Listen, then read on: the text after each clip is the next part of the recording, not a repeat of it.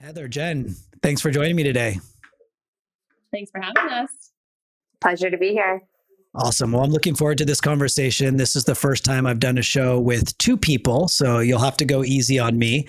Let's start by getting some introductions. So maybe you can each introduce yourself, and then would love to hear the story behind Alliance Global Advisors and what led you to go off on your own and start the firm.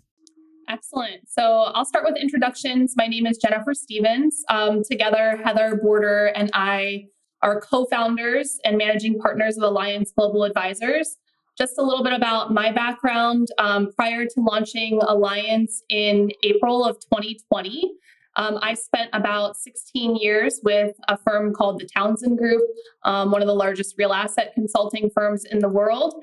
I began my career in Townsend's Cleveland office, overseeing a number of advisory and at the time discretionary clients of the firm. And in 2008, I was asked to move out to California to co-manage the San Francisco office, where I became the primary consultant to many of Townsend's West Coast clientele. In addition to serving as a lead consultant for many of the clients of the firm, I also sat on Townsend's advisory investment committee, and I led ESG practices for the organization. And I was a partner of the firm through their latest 4 transactions. So have a little bit of a perspective in ESG, a broad perspective on the LP universe, and a very wide perspective on global institutional investment managers. So I'll turn it over to Heather. Yeah, thanks. So Jen and I actually met at the Townsend Group. I started my institutional career there. Prior to joining Townsend Group, I was in finance and banking in Naples, Florida, and then moved out to Denver, Colorado, and was in the Denver office for the Townsend Group for about 6.5 years. Post global financial crisis, I decided to gear my career more towards the capital raising piece of the industry and went on to raise capital for a variety of firms. But my most recent firm was a firm in Washington, D.C. called National Real Estate Advisors. Post National Real Estate Advisors, Jen and I decided to launch Alliance Global Advisors, and that launch date was actually April 1st, 2020.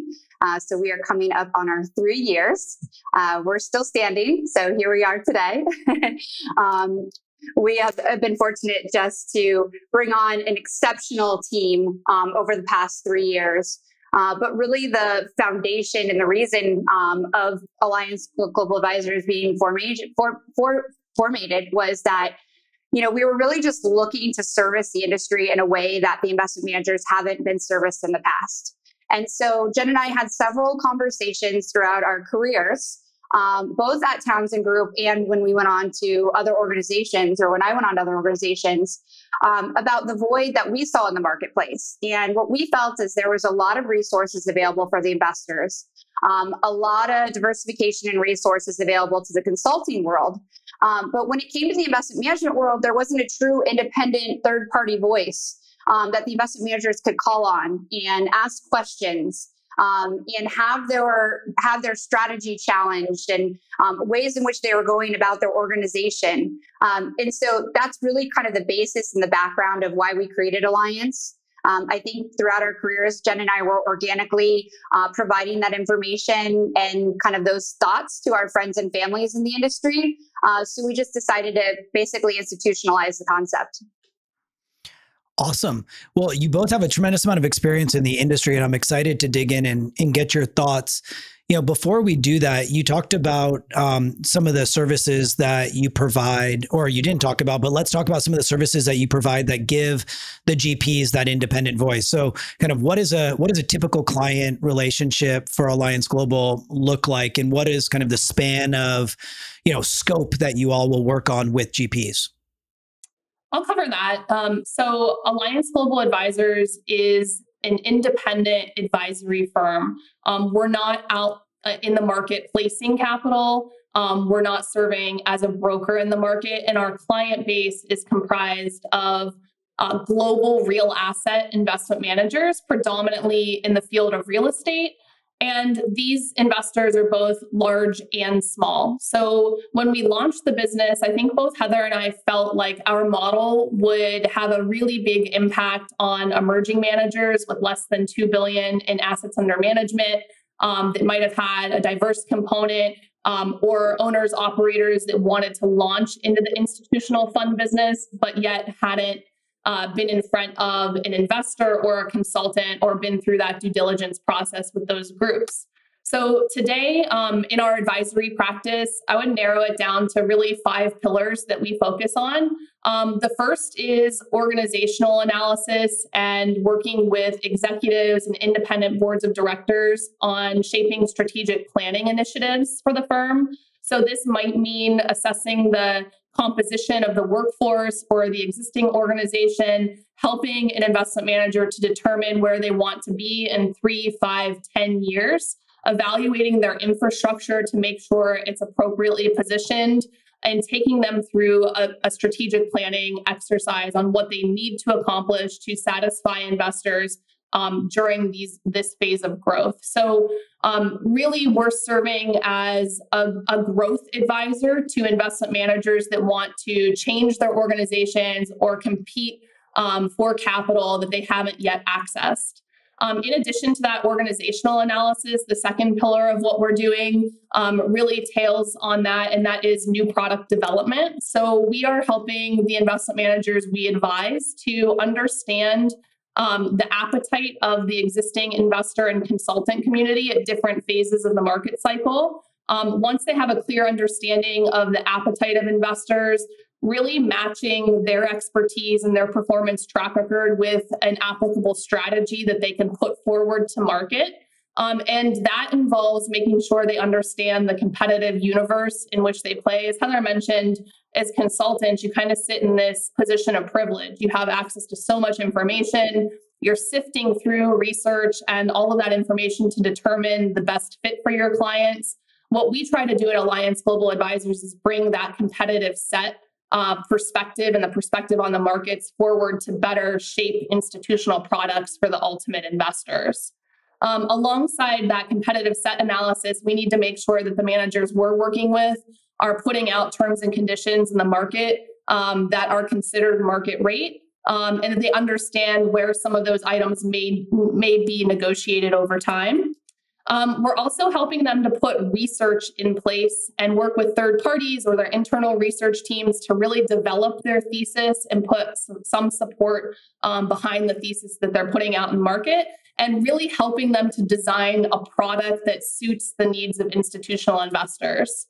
So that second pillar, that new product development pillar, is one that I get really excited about. And I know Heather will elaborate a little bit more on the third pillar, which is more marketing and brand elevation based on her experience. But once we have the design of that product, how do we take it to market and make sure that the first time an investment manager is sitting in front of a consultant or investor, it's not the first time they've heard of the organization or the strategy? And so we work with some of the leading associations around the world to put our clients out front on panels, in webinars, in print, to make sure that they're aware of the audience that they're targeting, they understand the DNA of that audience, and that they're really helping to shape a diversified investor base for the product that they're launching.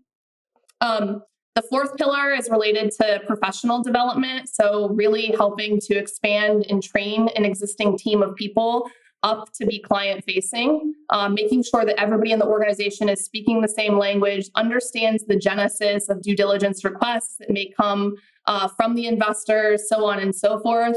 And the fifth pillar is one that's really important to our organization, and that's what I refer to, and we refer to at Alliance as the Alliance Gives Back program. And that's putting thought leadership forward in the industry that serves both the investors and the investment managers that we're advising. So we spend a lot of time on that Give Back initiative and try to educate the market in a way that is really needed. So Heather, what did I miss on that explanation of services? Not so much missing, very comprehensive. I think the other piece that I would add is, although, a majority of our clients are focused on growth solutions, it's truly also a refinement as well. So, if you talk about kind of the consistencies among our client base, and our client base is very diverse in nature. It represents a total of about 500 billion AUM to date. And what that shows is that it's the smaller managers, it's mid-sized managers, and it's the very large global managers in nature that really want to do best by the investor base. Our tagline is the best performing partner. And we really do bring that to light when it comes to servicing our clients, with the intent of our clients being able to service the investor capacity in a much more meaningful and intentional manner. So as Jen mentioned, it can kind of be an organizational refinement. It can be all items investor facing refinement. We'll talk about ESG and D&I focus points when it comes to sometimes just an implementation plan, but also refinement upon the entire organization, as we truly believe that those elements need to be integrated throughout the entire organization. And I think that really what it comes down to is positioning themselves to become a better version of themselves prior to the start of the alliance engagement, and be really confident in what they're bringing to the marketplace. Thank you. That's super comprehensive. And I think there's a lot to unpack. I think one of the reasons it sounds like that you started Alliance is to help the industry evolve and change. I mean, I'm curious to know, over the course of your career, or even over the course of the last, 3 to 5 years, what are some of the shifts, or what are some of the changes that you've observed kind of in the industry that managers should be paying attention to, but maybe aren't fully focused on yet, but it's coming? Do you have a sense of kind of what the current themes are in terms of what you're seeing across your client base today? I mean, one element that I've seen a major shift in over the past 3 years is just the element of communication, right? I mean, think of GFC and how that unfolded and was unfolding, and the lack of communication that the investment managers brought to the community. So I think seeing a huge shift just in communication in general has been very gratifying to me, at least coming from a marketing and capital raising background, as well as a consulting background. I think that element continues to need to increase and improve. I think through communication and through increase in transparency and data collection and et cetera, and we can kind of talk about some of those elements as well. But just like overall, I think that increase in communications has been really evident in our market, especially as we saw the pandemic unfold. And you kind of saw the managers go to work as far as what was happening on the asset level very quickly. We're now seeing a bit of change in history in the banking environment, and you're seeing transparency and very forthcoming messaging from the managers that they will need to continue as well. So I think that transparency is one element that will continue to need to increase, but we've seen a major shift in the past 10 years, call it. I think that level of transparency that's required of the investors and their consultants is what has also shaped this trend line in ESG reporting, which is a trend that's here to stay, but it's really centered around transparency and data and making sure investors have access to information at the property level and portfolio level that may increase the perceived risk of their properties in the future. So ESG is another trend that I just wanted to point out. I also wanted to point out 2 other kind of on the ground trends that we're witnessing today. That's the expansion. One of them is the expansion of the universe of subtypes.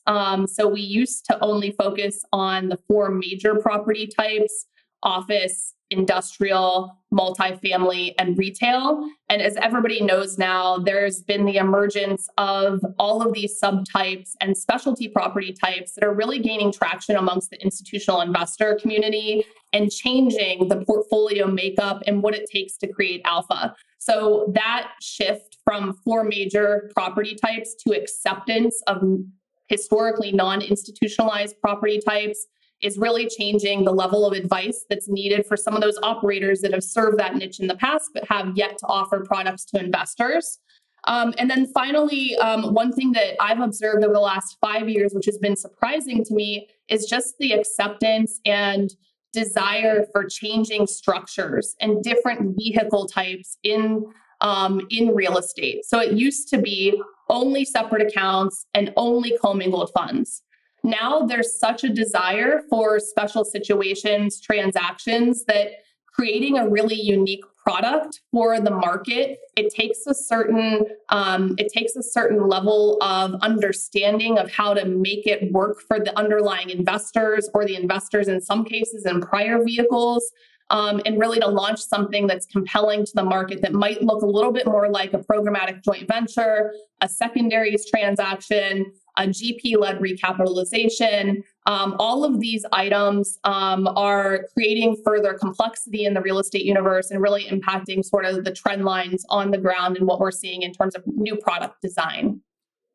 The other piece is that with that complexity, you're seeing a lot more competition, right? So it wasn't that long ago that re-ups were, almost assumed that they would occur. And while 2021 and 2022 essentially was the year of the re-ups, it became a lot more competitive in nature, right? And now you're seeing, as we're going into 2023, the larger allocators that have, the longer track records are now competing against the more niche, very much focused, sharpshooter operating models. Whereas that wasn't a space they had to compete against before. So I think, with all the, transformation in our industry, the complexity, as Jen mentioned, we're also becoming a lot more competitive, which once again is, why our clients tend to work with us. Yeah, let's talk about competition. I think it's interesting because, one of the things that you mentioned is, this emergence of new sectors, kind of more niche sectors, if you will. You've mentioned the emergence of new capital strategies and capital structures. And, you hear a lot about this need for diversification. Allocators and their consultants are looking for diversification. Yet, if you look at the numbers and you look at the B REITs of the world and the S REITs of the world, there continues to be kind of a flight to the largest, most institutional managers. And so your universe includes those groups, but it also includes people who are looking to get into, the institutional real estate world for the first time. How do you help advise them to kind of cut through the noise and, develop a product, develop a solution that is attractive, knowing that, the inertia effectively is against you? I mean, the absolute kind of number of people trying to get institutional capital compared to the number of people who are successful in raising institutional capital, I mean, it's a very, very small fraction. Yeah. I agree with that. I'm really glad you brought up the non-traded REIT space. It's a space that we've spent quite a bit of time learning about and advising our clients on. It's also an alternative capital source, right? And a really big influence on the transaction markets.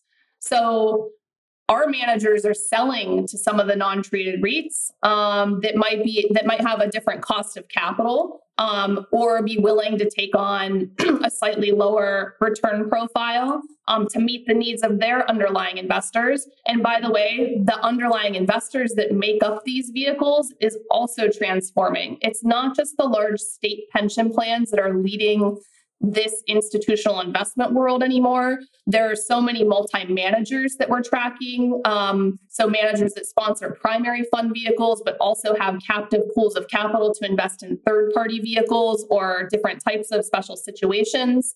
We're tracking the high net worth space, the RIA channel. These are all forces in capital that influence the way our managers are buying and selling assets and the type of capital that they're trying to attract for a product that they may need to restructure to allow for that capital. So we first saw that trend in the sovereign wealth funds entering the markets in a bigger force. But now that capital formation is so much different. To get to your question, Brandon, just about how are we advising managers when all of this is changing so rapidly? Really just trying to make them aware of these new capital sources, doing a lot of research on how to approach the capital sources, understanding who within each organization covers what product type, what type of vehicle, to make sure that when managers are reaching out to these capital sources, they're talking to the right people and they're not kind of getting shuffled into, a system or a database that's not actively looking at those strategies. So that's one way we're advising them. I also think it's really important to be creative. There are ways of capturing some of these trends in a large allocator vehicle. Some organizations have done it really well by bringing on underlying operators in different property types that they think will excel. And there's also a learning curve for those operators to become more institutional and meet the reporting best practice guidance that has been set by some of those other parties and fiduciaries. So we're advising managers in a number of ways, but I think the best way to summarize it is that we think you need to be creative to raise capital today. There needs to be some type of incentive, right? You need to be either the top performing operator in your property type. That's one differentiator. You need to offer something compelling from a financial or an economic perspective to the capital source. So is it possible to create a co-GP vehicle? Is it possible to give economics that would result in fee neutral exposure to the underlying investor? Is it possible to grow this new and creative platform with a strategic partner at the helm that is then compensated for their participation in the growth? So it needs to be something unique and exciting to really gain traction. But let's not forget there's also a need for creating a very well diversified heel in the water position within a real estate portfolio that will still include exposure to large diversified funds. And so I think people are kind of playing the alpha component in non-core, in some of these specialty property types to get the additional return that's required. But there is still absolutely a need for the traditional vehicles, and some of those need to be restructured, which is another way we're helping managers today. Yeah, and I think to encourage that creativity piece that Jen brought up, it's kind of, we go backwards a bit and we start by way of education. So when we were laying down the foundation and the formation for how we would service our clients, I would always bring to the forefront of my experience, having go from the consulting world to the investment management world, is that I was very much surprised that some of the investment management senior leaders truly didn't understand the needs or the objectives of the investors, or how the LPs and the consultants and the board and decisions were being made, just kind of the intricacies of it all. And so that by way of education, as Jen had kind of spoken to, is how we've really kind of backtrack and try to lay the foundation with our clients. So as we're integrated in the industry, we try to educate on different themes that are occurring today and themes that we are seeing down the pipeline, but then also very much focus on where we think the investor expectations are heading. We try to educate our clients on why the consultants are asking the questions that they're asking, what they're doing with the information that we're providing, and how better kind of service the consulting world as well, and their own internal processes and their own internal challenges. So it sounds like there's, a lot of changes underway, including the actual underlying composition of the structure, including the underlying types of LPs, from your traditional institutional public pension plans to, you mentioned, the sovereign wealth funds. Now we're looking at non-traded REITs, which have really taken a significant inflow from the RIAs, the, ultra high net worth and high net worth investors. This can be, head spinning for some, right? I mean, it used to be, I'm an institutional manager. I've got a coverage team. I go out and raise capital from pension plans across the country, or Taft-Hartley, or, whatever it may be. So I don't want to put words in your mouth, but the investment manager of the future looks like what? I mean, how do you kind of describe this changing landscape as you're working with GPs and they're trying to think about how to set up and future-proof their business? Because it seems a lot more multifaceted today than it was even a decade ago, with the emergence of new capital sources, new structures, new macro environment, et cetera. Yeah, I'll kind of speak broadly, and I'm sure Jen can add some more specifics, but I think it has to be ever evolving. And that is where our industry has been changing and moving. Not to speak negatively on our industry, but it has been more of a dinosaur approach and a very much slow and a little bit I'm going to say very resistant to change and evolution. So to me, the manager that survives and the managers that thrives is obviously extremely transparent, is invested in data like we've never seen data before. So Brandon, I would appreciate your comments on that as well. The technology implementation is going to be critical. Brandon, I remember we were at a conference and you made a comment that technology and real estate used to be completely bifurcated, whereas now as an industry, for the first time ever, we're looking at it as a holistic approach. I think that's going to be critical for our industry. But that constant evolution and that need to change and want to do better, I think that really sets the tone for the manager that survives and thrives. But Jen, feel free to add to that comment. Yeah, I have a lot of thoughts on this. So I think future-proofing, Brandon and Heather kind of tagging along on what you said.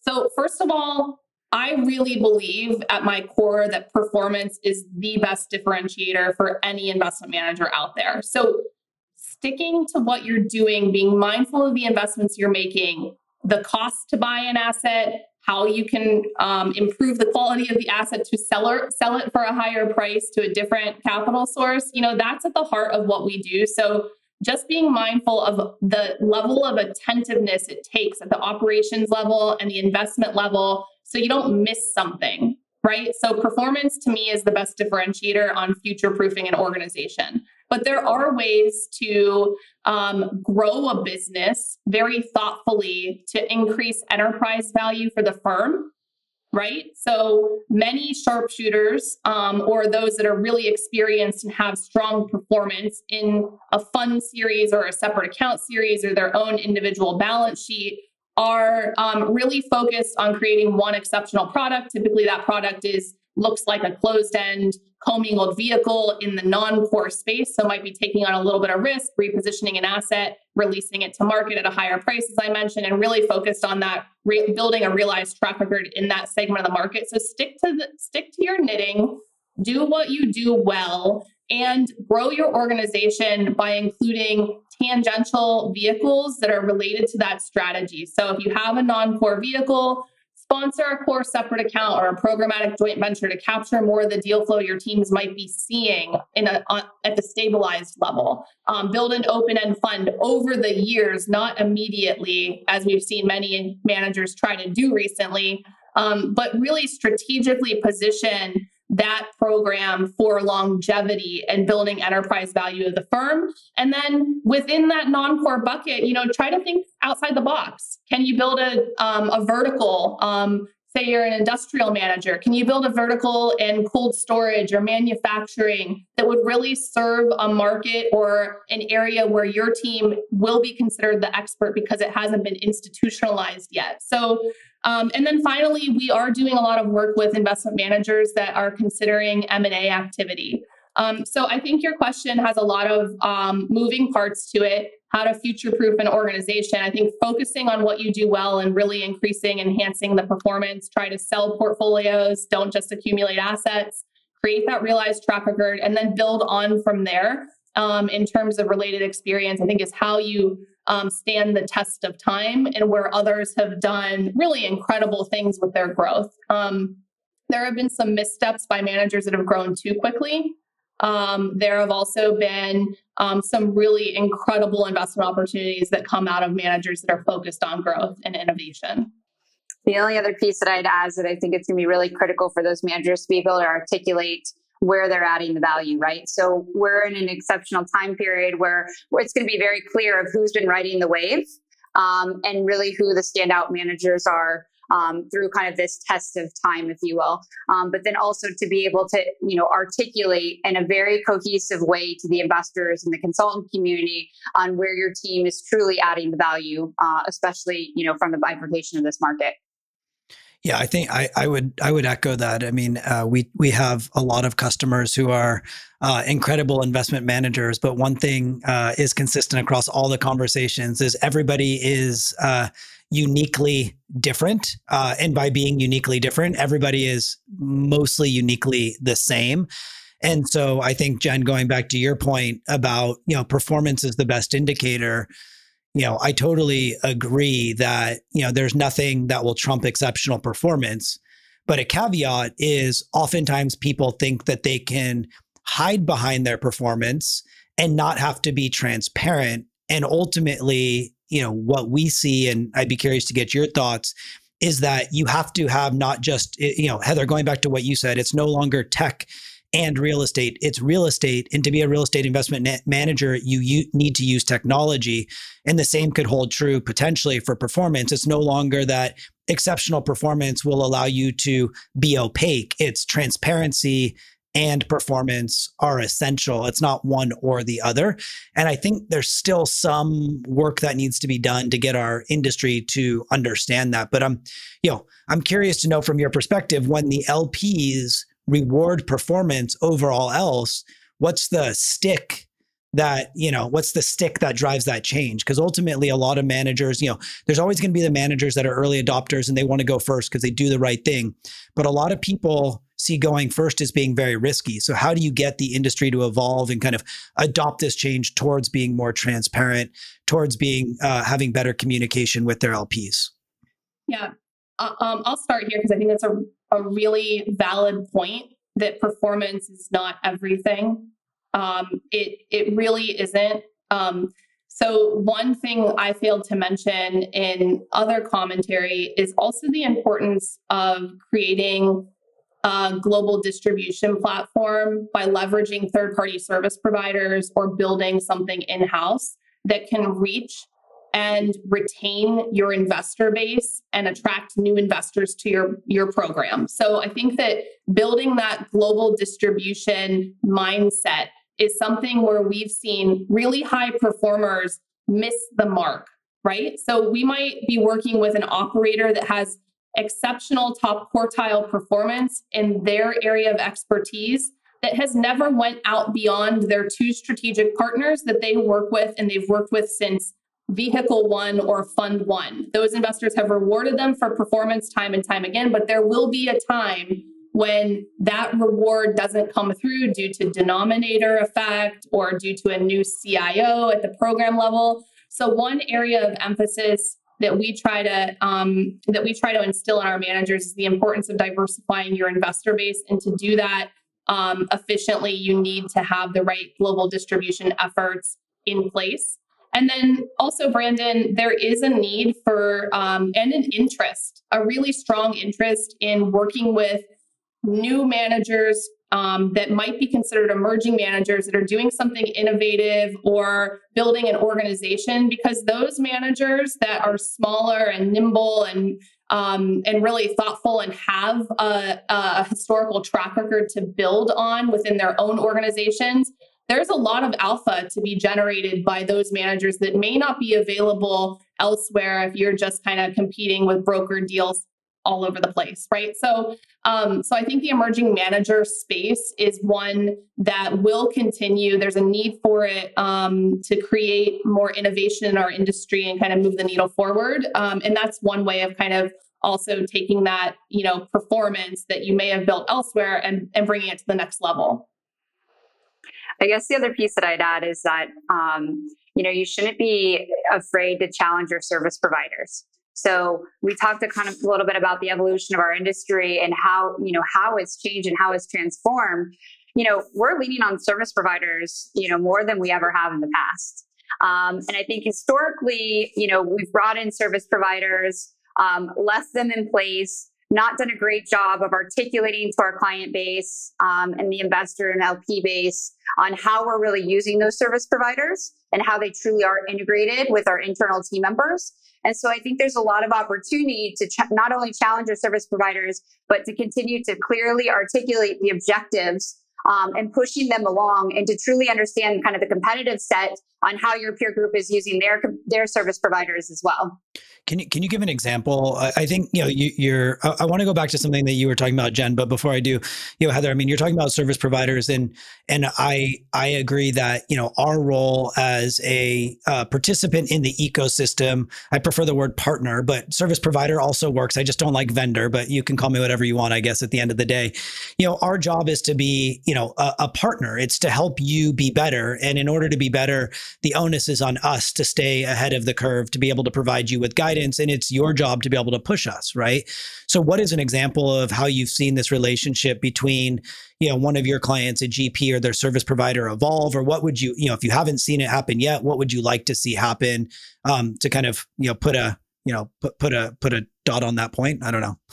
Yeah, no, I think there's a couple of different ways. I mean, I think it's becoming very clear in the ESG and DE&I world and the evolution of that piece of our industry is the way that in which that I've seen that piece evolve and where that it seems to work is when the client's able to articulate the specific service of that partner and how that they join forces with the overall team. And I think that that hasn't been done very well in the past. So I bring ESG and DE to light because there's those providers that help or partners that help bring kind of the plan to place, that help you understand and educate you on where the market is and where it's headed. And there's a completely different set of partners that are articulating the data and data collection efforts, and then setting very specific KPIs going forward. So I think that what I'm trying to articulate here is that just to be able to clearly provide the objectives of that service provider, then push that service provider and partner forward to truly provide a difference to the investor and be able to articulate it to the entire team of partners and internal on how you see that provider adding value going forward.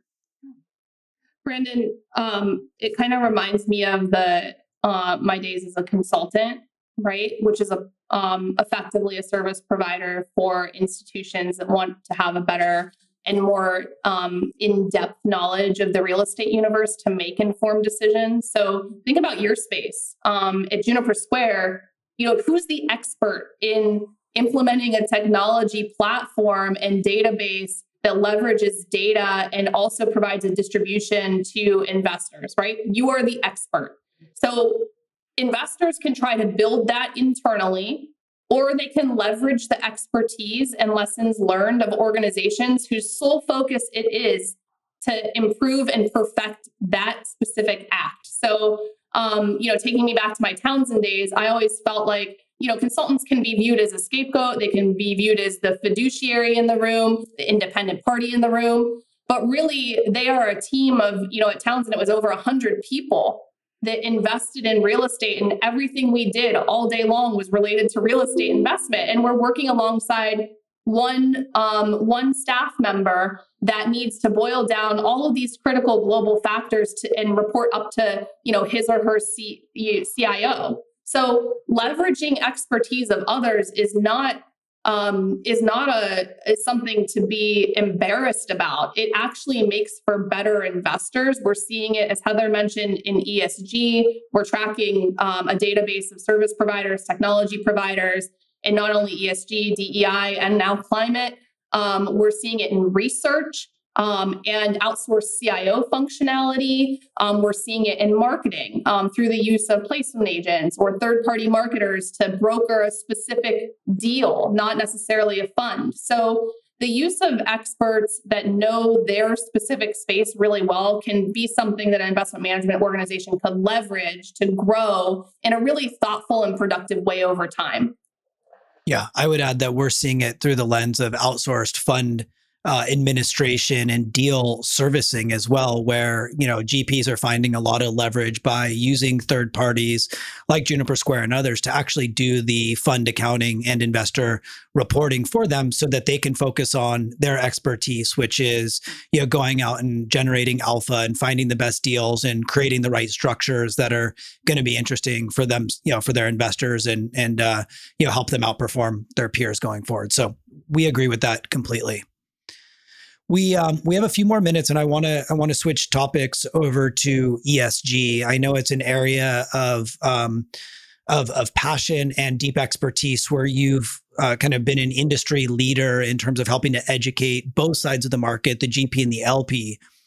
Yet, despite kind of everybody's best efforts, I think there's still a tremendous amount of confusion and disagreement, as much as I hate to acknowledge it, around the importance of ESG.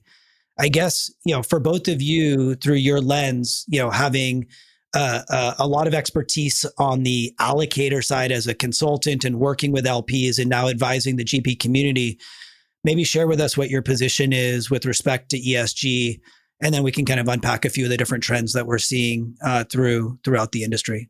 Yeah, I'll let Heather kind of comment on this, but first I just want to kind of pose one question to the audience or the listeners or you, Brandon. The question is this: if there were a piece of information or data related to your property that you could improve to enhance income at the property level or potentially the value upon exit? Would it be a piece of information or data that your team would want to have a better understanding of how to assess it, perfect it, improve it, and produce a better outcome for investors? That's my question, because I think it's a data question. It's not a, we get so wrapped up in policy and procedures, because policies and procedures keep us on track in ESG and they keep the accountability present.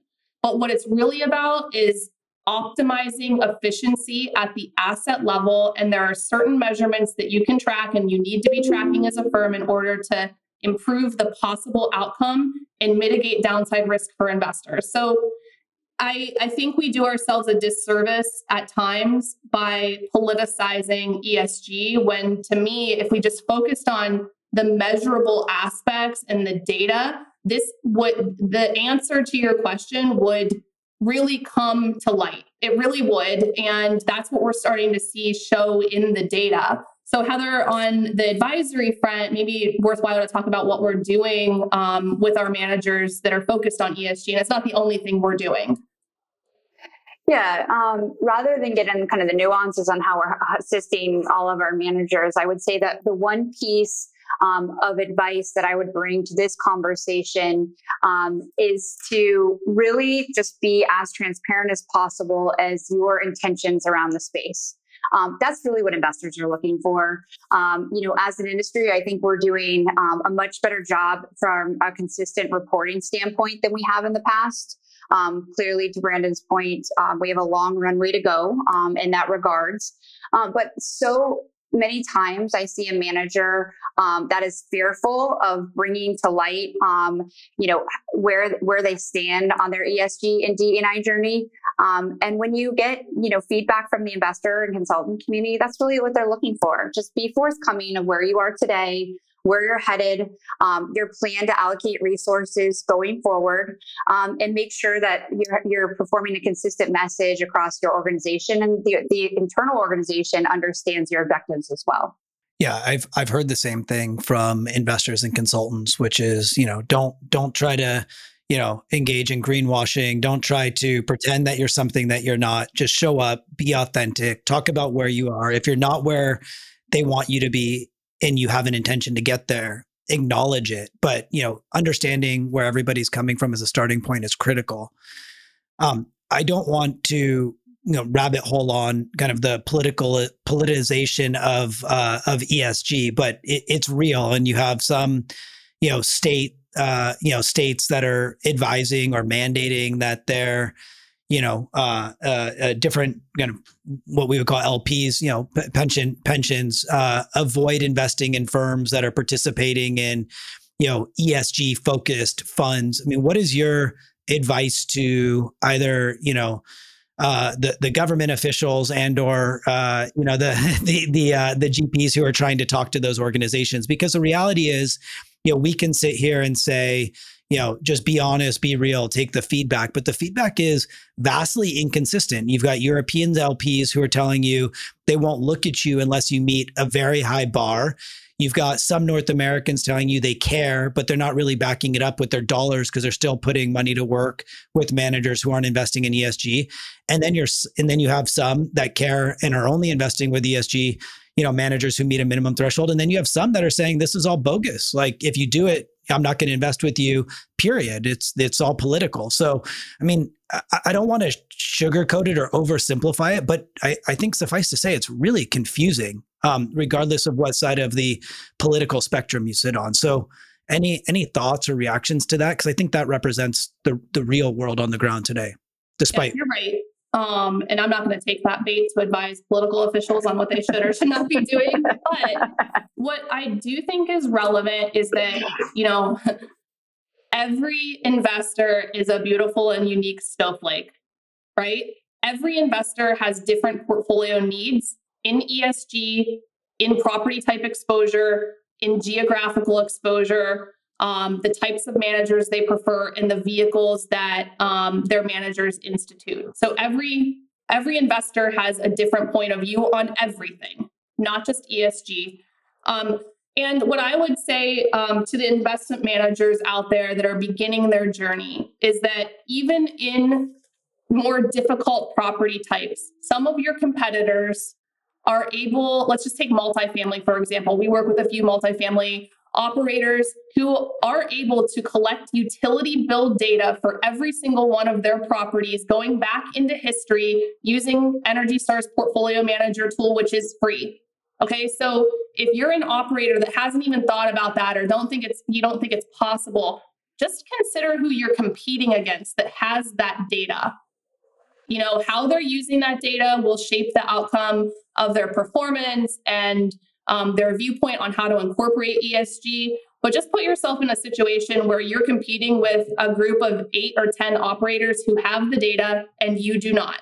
So our advice is to collect the data, energy, water, waste, climate, greenhouse gas, carbon, collect that data, right? It's critical to competition. And then for the rest, just consider that every investor is different and your research on that investor's preferences prior to a meeting is paramount, which is something we try to also inform our managers about before they're sitting in front of a prospect. Heather? Agreed. Did I just throw ourselves under the bus? No, I think that's perfect and a really nice way to kind of, conclude this episode. And I think that researching of investors just from my capital raising days, is that something that, we can always improve upon. And so I would encourage anybody that has a meeting with an upcoming investor or consultant, try to find as much, out about that investor, their objectives, the history of their investment decision making, where the authority lies, the process that's going on behind the scenes. Our industry is a little bit different than others. There's a lot of public information. There's a lot of research available out there. And Alliance Global Advisors is always here to help as well. Yeah, I think that's a great point. And like you said, a great place to wrap up. I know that we've covered a lot of ground. And I think, a few of the takeaways for me in this episode is that, real estate is ever changing. And in order to, stay ahead or stay relevant, you have to be creative. You have to focus on performance. Data is your friend. Technology is your friend. And transparency matters a lot. And gone are the days where you can choose performance over transparency or real estate or technology. All of these things are becoming intermixed, which means that the role of a real estate GP is becoming more important, but also more challenging, especially if you don't like to evolve, which really I think speaks to the role that Alliance Global Advisors plays in the ecosystem, which is, helping GPs navigate these challenging times, knowing that, the world is not static. Our industry is not static and we're evolving, and that evolution is fun. But it just requires work and it requires partnership. So, I appreciate everything that you both have done for the industry. It's been incredible to watch your progress over the last 3 years as you launched the firm and have absolutely come on to the scene with a bang. You both were individually well known, but the work that you've done with Alliance is really impressive and doing a lot to move the industry forward. So thank you both for your time and for joining me today. It's been great to chat with you in this forum. Thank you so much.